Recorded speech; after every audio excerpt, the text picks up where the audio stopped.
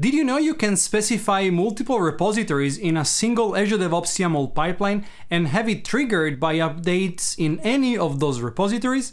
Let me show you how in this 3 Minutes Friday.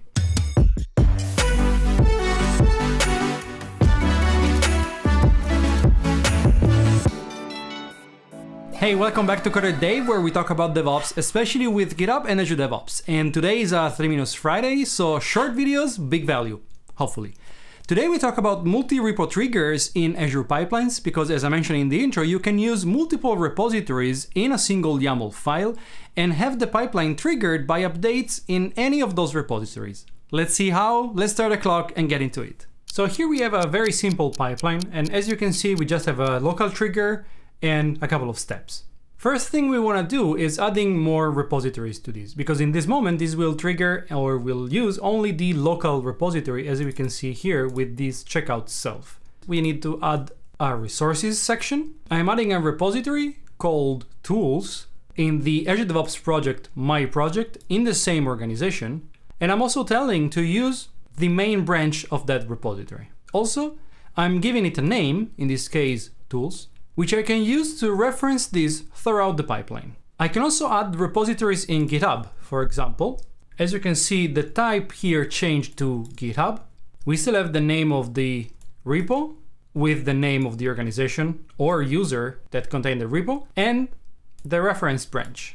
The difference here is that we need to use this endpoint, which is the service connection to your GitHub organization or account. Finally, you can also add a repository in another Azure DevOps organization using the same syntax as before, but yet specifying a service connection for the other organization.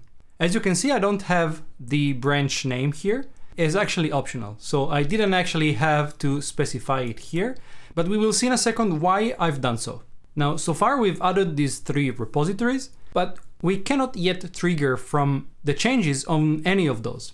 To make sure that we trigger also on other repositories, we can add the trigger section to the definition, as you can see here. In this case, I'm specifying 2 branches, main and release, that Azure Pipelines will look into for triggering this pipeline run. So why specifying the branches here in the trigger and also in the repository definition, you ask? Well, the answer is for the checkout. Most likely when you trigger based on a repository, or if you define a repository as a resource, you may want to use the content of that repository. You can add additional checkouts to your pipeline, and as you can see here, you use the reference name you've provided in the resource definition to tell the checkout step what to do. If you don't specify anything else, this will check out the default branch for the repo. But like in this case, if you do specify a different branch, then the checkout will use the branch in the definition to check out your code. So if you see here, I do have 4 checkout for the self, so the current repository in which this pipeline lives, my GitHub repo, tools, and my other Azure repos Git repository, which again are the exact same name I've used in the resource definition of my repositories. Last note about the checkout step. If you don't specify a path in the checkout step, Azure Pipelines will use the name of the repository to create the folder, not the repository value, which is used to reference the repository in the checkout step.